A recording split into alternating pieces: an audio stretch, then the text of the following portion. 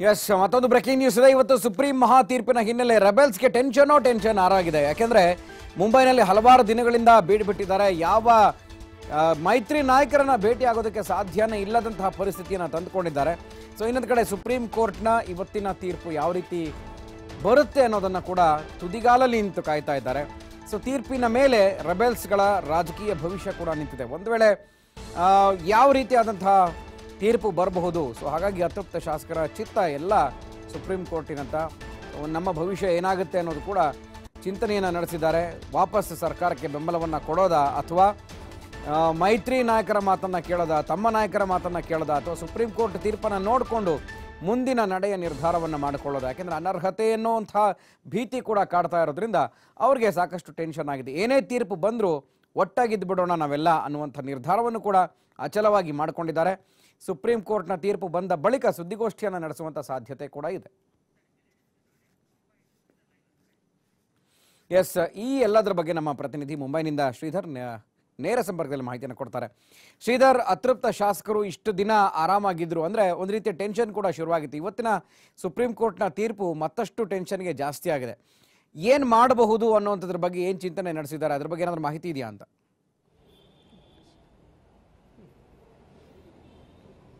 ಗುರುಪ್ರಸಾದ್, ಇವತ್ತು ಸುಪ್ರೀಂ ಕೋರ್ಟ್ನ ಏನು ತೀರ್ಪು ಬರುತ್ತೆ, ಆ ತೀರ್ಪು ಒಂದು ಅತೃಪ್ತ ಶಾಸಕರ ಭವಿಷ್ಯ ನಿರ್ಧಾರ ಮಾಡುತ್ತೆ ಅಂತ ಹೇಳ್ಬೋದು.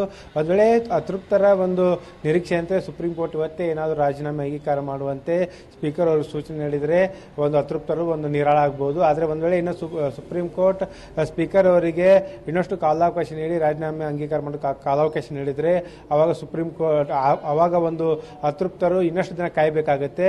ಒಂದು ವೇಳೆ ಸುಪ್ರೀಂ ಕೋರ್ಟ್ ಈ ಒಂದು ಏನು ಪ್ರಕರಣವಿದೆ ಇದನ್ನು ಸಂವಿಧಾನ ಪೀಠಕ್ಕೆ ವಿಸ್ತರಿಸಿದ್ರೆ ಮತ್ತಷ್ಟು ದಿನಗಳು ಕಾಯಬೇಕಾಗುತ್ತೆ.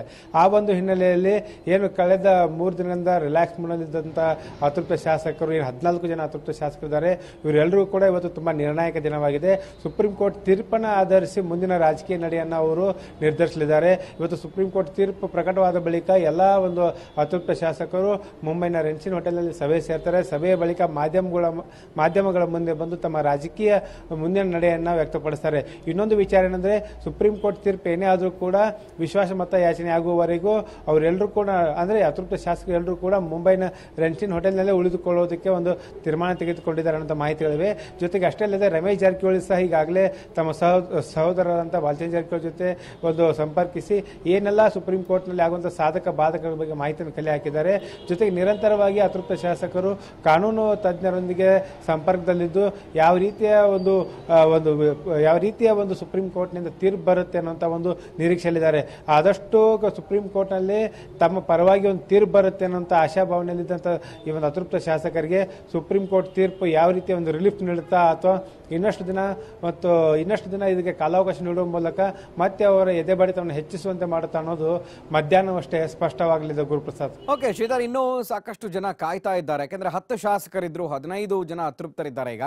ಸೊ ಅವರೆಲ್ಲರ ನಡೆ ಸುಪ್ರೀಂ ಕೋರ್ಟ್ನ ತೀರ್ಪಿನ ನಂತರ ಆಗುತ್ತೆ ಅನ್ನೋಂಥದ್ದು. ಸುದ್ದಿಗೋಷ್ಠಿಯಲ್ಲಿ ಯಾವ ನಿರ್ಧಾರವನ್ನು ತೆಗೆದುಕೊಂಡಿದ್ದೀವಿ ಅಂತ ಹೇಳಬಹುದು. ಯಾಕೆಂದರೆ ಅನೇಕ ನಾಯಕರನ್ನ ಸಂಪರ್ಕಿಸೋ ಪ್ರಯತ್ನವನ್ನು ಮಾಡಿದ್ರು ಕೂಡ ಅದರಿಂದ ಅವಾಯ್ಡ್ ಆಗ್ತಾ ಇದ್ದಾರೆ. ಕಂಪ್ಲೇಂಟನ್ನು ಕೊಟ್ಟು ಅವ್ರನ್ನ ಅವಾಯ್ಡ್ ಮಾಡ್ತಾ ಇದ್ದಾರೆ. ತಾವು ಕೂಡ ಬೆಂಗಳೂರಿಗೆ ಬರೋದಿಲ್ಲ, ರಾಜ್ಯಕ್ಕೆ ಬರೋದಿಲ್ಲ ಸುಪ್ರೀಂ ಕೋರ್ಟ್ ತೀರ್ಪು ಬರೋವರೆಗೂ ಅಂತ. ಇನ್ನು ವಿಶ್ವಾಸ ಮತ ಕೂಡ ಇದೆ. ಸೊ ಅದರ ಒಂದು ಧೈರ್ಯದ ಮೇಲೂ ಕೂಡ ಅವರು ಅಲ್ಲೇ ಇರ್ತಾರೆ ಅಂತ. ಸೊ ಅದ್ರ ಬಗ್ಗೆ ಏನು ಬರ್ತಾರಾ ಅಥವಾ ಅಲ್ಲೇ ಇರ್ತಾರಾ ಹೇಗೆ ಅಂತ?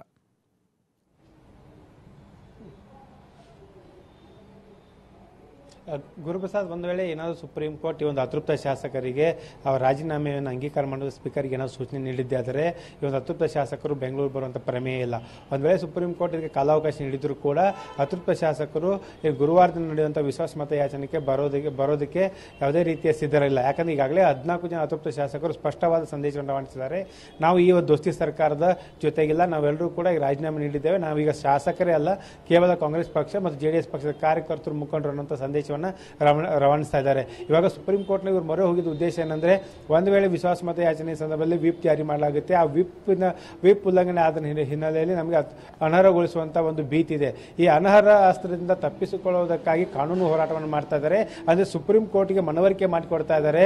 ವಿಪ್ ಜಾರಿ ಮಾಡೋಕ್ಕಿಂತ ಮುಂಚಿತವಾಗಿಯೇ ನಾವು ಒಂದು ರಾಜೀನಾಮೆ ನೀಡಿದ್ದೇವೆ, ನಾವು ಸುಪ್ರೀಂ ಕೋರ್ಟ್ ಮೆಟ್ಲನ್ನು ಹತ್ತಿದ್ದೇವೆ. ಹೀಗಾಗಿ ಒಂದು ವೇಳೆ ವಿಶ್ವಾಸಮತ ಯಾಚನೆ ಸಂದರ್ಭದಲ್ಲಿ ವಿಪ್ ಜಾರಿ ಮಾಡಿದರೆ ಅದು ನಮಗೆ ಅನ್ವಯಿಸದಂತೆ ಅನ್ವಯಿಸುತ್ತಾ ಅಥವಾ ಇಲ್ವ ಅನ್ನೋಂಥ ವಿಚಾರವಾಗಿ ಕೂಡ ಒಂದು ತಮ್ಮ ವಾದವನ್ನು ಮಂಡಿಸಿದ್ದಾರೆ. ಸೊ ಆ ಒಂದು ಹಿನ್ನೆಲೆಯಲ್ಲಿ ಅನರ್ಹ ಏನು ಒಂದು ಸುಪ್ರೀಂ ಕೋರ್ಟ್ನಲ್ಲಿ ಒಂದು ಅನರ್ಹತೆ ವಿಚಾರವಾಗಿ ಯಾವ ರೀತಿ ತೀರ್ಪು ಬರುತ್ತೆ ಅದನ್ನು ಆಧರಿಸಿ ಅತೃಪ್ತರು ತಮ್ಮ ಮುಂದಿನ ರಾಜಕೀಯ ನಡೆಯನ್ನು ಪ್ರದರ್ಶನ ಮಾಡಿದ್ದಾರೆ. ಆದರೆ ಈಗ ಮೂಲಗಳ ಪ್ರಕಾರ ಹೇಳೋದಾದ್ರೆ 14 ಜನ ಶಾಸಕರು ಅನರ್ಹಗೊಂಡರೂ ಕೂಡ ನಾವು ಯಾವುದೇ ರೀತಿ ಆತಂಕ ಪಡೋದಿಲ್ಲ, ನಾವು ಮತ್ತೆ ಕಾನೂನು ಹೋರಾಟ ಮಾಡ್ತೀವಿ, ಮತ್ತೆ ನಮ್ಮ ಕಾನೂನು ಹೋರಾಟ ಮೂಲಕ ಜಯವನ್ನು ಸಾಧಿಸ್ತೀವಿ ಅನ್ನೋಂಥ ಮಾತನ್ನ ಅತೃಪ್ತ ಶಾಸಕರು ಹೇಳ್ತಿದ್ದಾರೆ. ಇನ್ನೊಂದು ಯಾಕಂದ್ರೆ ಅತೃಪ್ತ ಶಾಸಕರು ಇಷ್ಟೊಂದು ವಿಶ್ವಾಸದಿಂದ ಹೇಳೋದಕ್ಕೆ ಇನ್ನೊಂದು ಕಾರಣವಿದೆ. ಅದು ಏನಂದ್ರೆ ಮಹಾರಾಷ್ಟ್ರದಲ್ಲಿರ್ತಕ್ಕಂಥ ಬಿಜೆಪಿ ನಾಯಕರಾಗಿರ್ಬೋದು, ರಾಜ್ಯದ ಬಿಜೆಪಿ ನಾಯಕರಾಗಿರ್ಬೋದು, ಕೇಂದ್ರ ಸರ್ಕಾರ ಆಗಿರ್ಬೋದು, ಅತೃಪ್ತ ಶಾಸಕರು ಬೆನ್ನಿಗಿರೋದ್ರಿಂದ, ಈ ಒಂದು ಆನೆ ಬಲ ಇರೋದ್ರಿಂದ ಅತೃಪ್ತ ಶಾಸಕರು ಅನರ್ಹತೆ ಭೀತಿಗೂ ಕೂಡ ಒಳಗಾಗುವುದಿಲ್ಲ ಅನ್ನೋಂಥ ಮಾತುಗಳು ಕೇಳಿ ಬರ್ತದೆ. Guruprasad. Okay, thank you Sridhar.